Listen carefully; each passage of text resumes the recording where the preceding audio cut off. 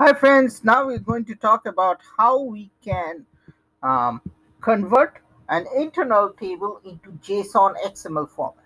Okay, lots of times you might need JSON as well as XML, how you can convert it. So this is a program that you should be using, and you just need to copy paste and edit and accordingly use it. So here if you see, it reads the table, it reads the there, and then it just transforms. It's pretty easy.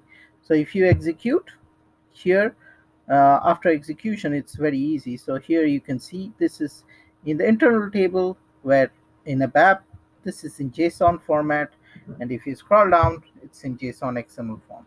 Okay, so this is very important. Use these demo programs for building, going one step ahead into REST APIs and building your programs. Okay, this is very important, and you should be using it for S4 HANA or even in ECC. REST and SOAP is the way to go. Thank you and have a great day. And if you like it, share and subscribe this channel, and hope you will learn new things every day.